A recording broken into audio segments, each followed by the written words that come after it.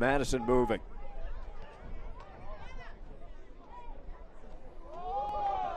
What a move, drawing oohs and ahs. Prentice with the left foot, setting up another corner kick. See the ability of that young man, Wolfgang Prentice. Northern Colorado down, but Northern Colorado not out. And their comeback bid started here. Wolfgang Prentice, the lone E from Oakland roots, had a fine performance. He finds Lachlan McLean, first assist of the season for Prentice.